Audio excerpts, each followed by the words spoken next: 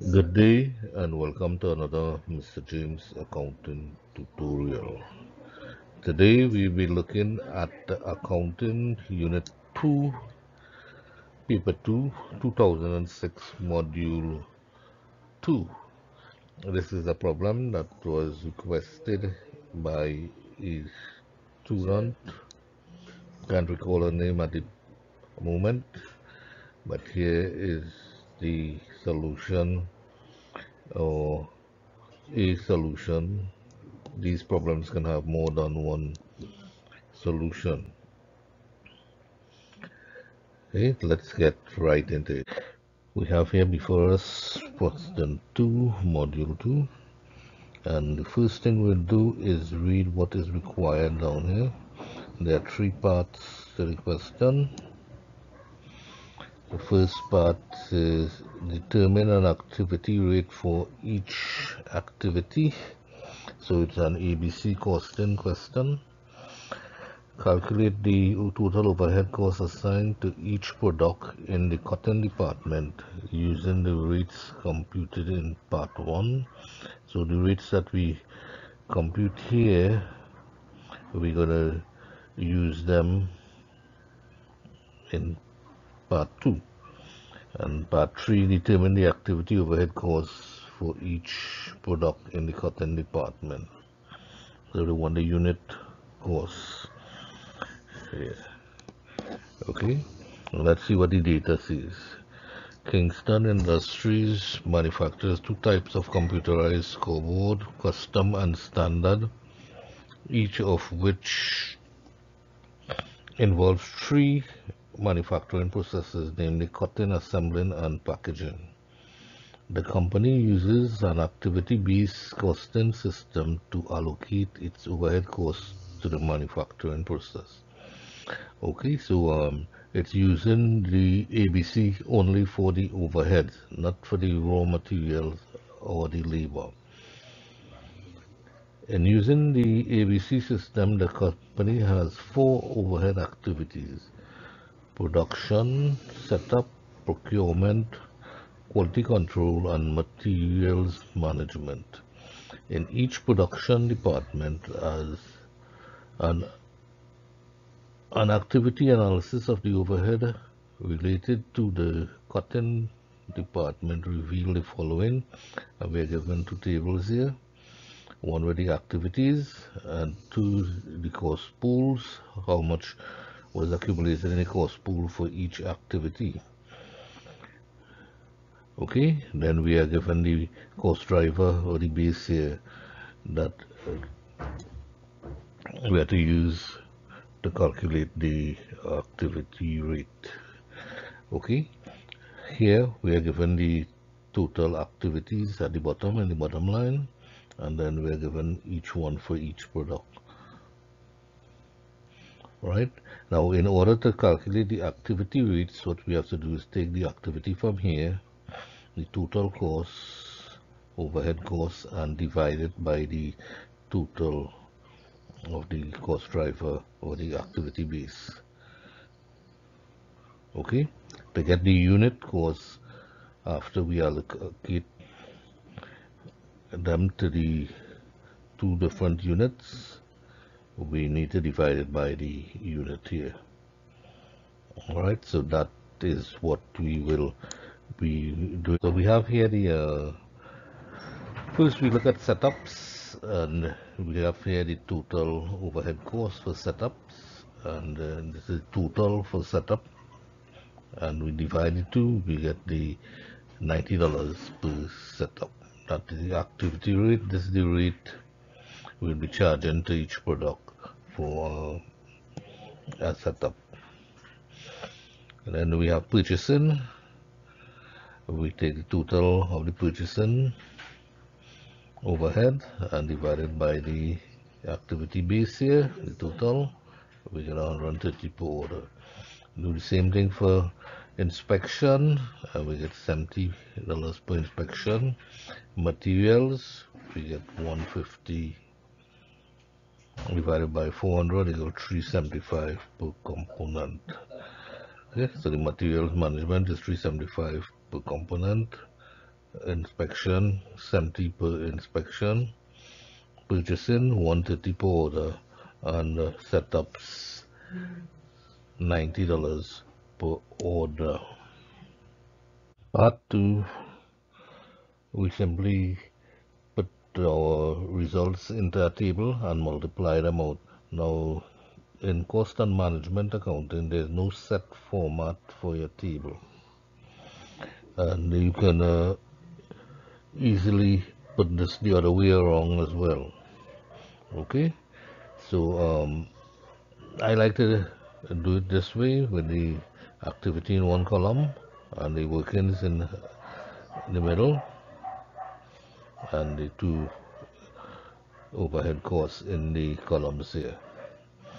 So we begin with setup. We had 480 in total.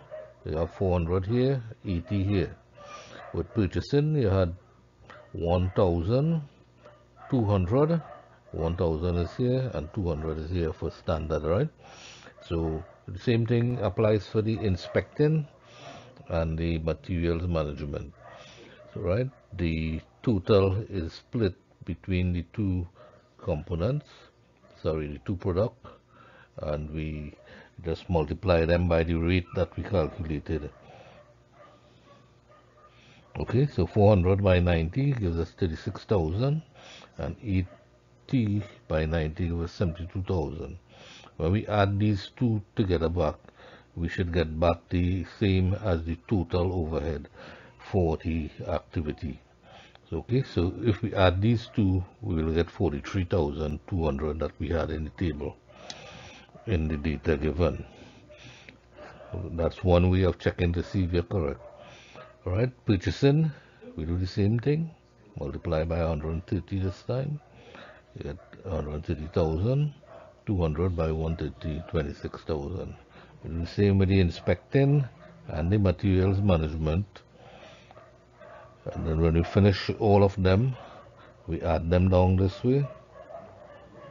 We get the total overhead for each product here.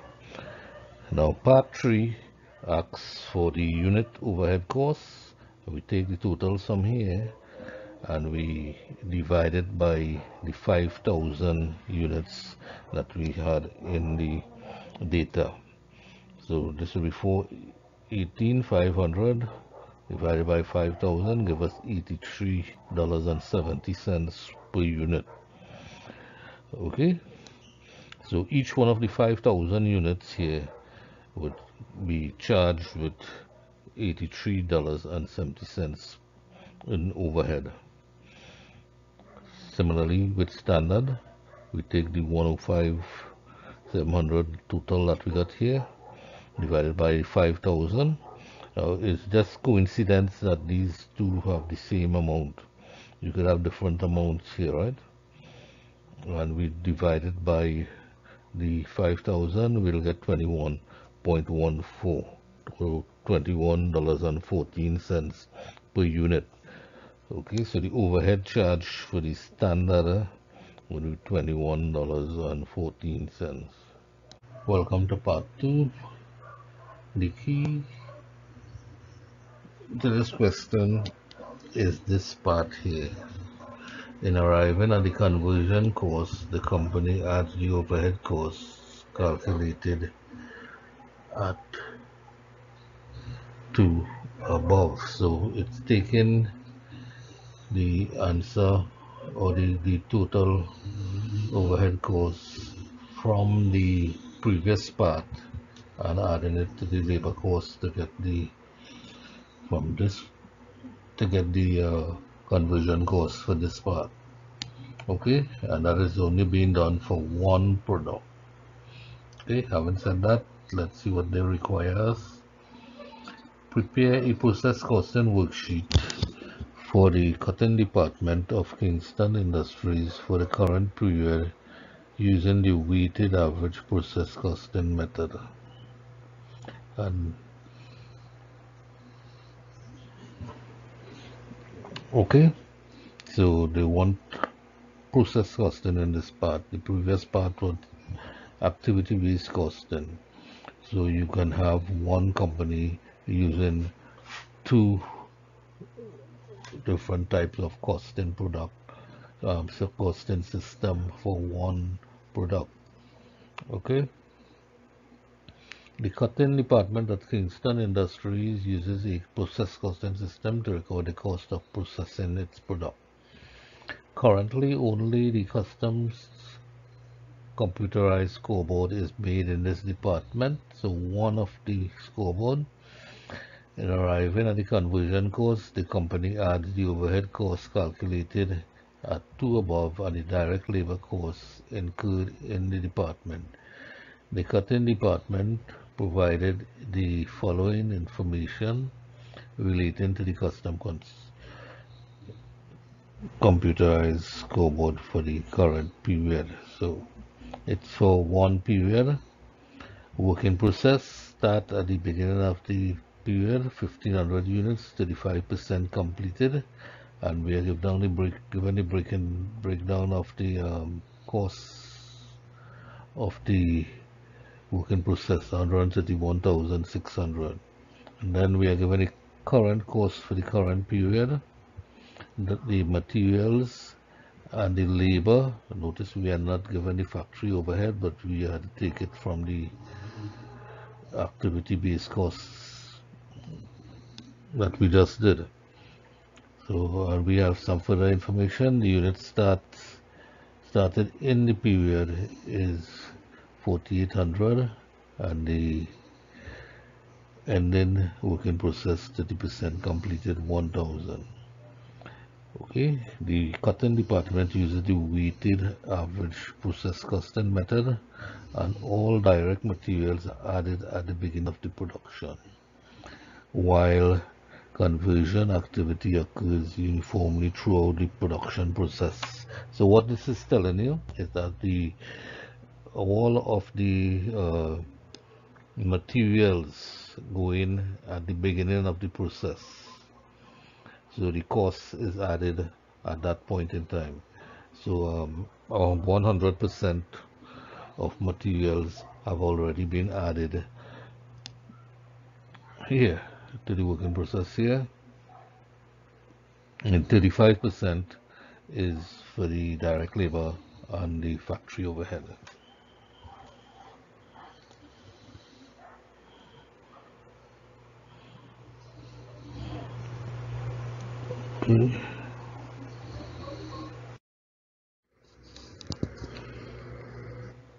Okay. Now there is no set format for work, a process costing worksheet as with any other worksheet in a cost and management accounting. So we can use a format similar to this if we feel comfortable with it, or you can even adjust it to suit yourself and or come up with your own format. Right? First, of course, you must have the heading. We were not given any dates, so you don't see any dates on this one here. And you always should include this part in it. The units to account for, the physical units. This is not equivalent units, this is the whole units. The opening working process had 1500 and they added during the year 4800. So the total units you have to account for is 6300. Then you show how you're accounting for it. The amount completed during the period is 1500, 5300, and the closing work process is 1000. So you have a total of 63. Now, this figure 53 was not given in the data. You get it by taking the total here and minusing the closing working process here. That's how you know how many units were completed. What you have done there when you do these two parts is accounted for all of your units in the process. I suggest to students that they always do this. You always account for the units before you jump into the equivalent units. Okay? Now the units that was completed during the period would be 100% complete. So they will be whole units. Notice I have put the whole figure in here. And the closing working process of 1000. Remember the question said all of the materials went in at the beginning. So as far as materials is concerned, it's 100% completed. And the closing working process is 30% complete from conversion. And so we have 30 by 1,000. That should be 30% by 1,000 here, would give us 300. Okay, when we add them down, we will get the equivalent units. Right, now we can do it this way because we're using the average cost method. In average cost, you lump all the units together and you divide it by the number of units. That's average cost. If we are doing FIFO, we would have to distinguish in this line here the completed during the period. We have to distinguish which one came from the working process here, 1500, and what came from the 4800 here, right? But since we are using AVCO, we will just lump all the 5300 together and we can find the equivalent units. Okay, once we get the equivalents, we started on the course. We have the opening working process. Notice we just take all of it and we're going to add it to the current period because we are finding an average. And we get the total cost. Right, now here is what we were talking about. This 418,500 comes from the previous part of the question. That is for custom only, right? Because this whole worksheet is about the custom, not the standard. And we added it to the labor cost to get the conversion cost of 538,500. Okay. At this point, some students didn't know what to do because this is the part that goes away from your normal straightforward question. This is where you are bringing in some figures from the ABC into the ABC costing into the process costing. So you wouldn't get this in all questions, only where you have two costing systems that work. Okay, so we add on the labor for the period and the overhead. We get it from the other questions. At a note at the bottom here, the amount 418 is taken from part A as instructed in the question. So you can go back to your answer for part A and see if that is the correct figure. And then we add them up and we get the total cost. And the cost per equivalent unit would be the total cost here divided by the equivalent unit here, and we get 55,106. And the hard part is already done. We just need to reconcile this cost here now by breaking it down into the completed units and the closing working process. Okay, so once we have these figures, it's easy to work out. We know it's 53 by 55 from here for the materials, 5300 by 55 plus 5300 by 106 that we got here. We add them together, we will get this figure here. This is the total cost of the completed units. We also have some work in process. These units here, it will be 1000 by 55, the same figure here, plus the 300 by 106. And we add them together and we should come back to this figure here. So in some questions you may come across, when you work out here you may not get the same thing as here because of rounding. Students need to be careful about rounding figures. When you round figures, if you are dealing with thousands of units, your final figure can be as much as $500 off the mark. Okay, if you are working in thousands as here. If you're working in millions, you can be up to 500,000 off the mark. Okay, so you need to be mindful of that in these type of question. So that brings us to the end of this question. Hope you find it edifying, and if so, you can leave a comment in the box underneath. If you don't understand, you can still do so as well. Well, I will see if I can add some other explanations for you. Okay, enjoy the rest of your day.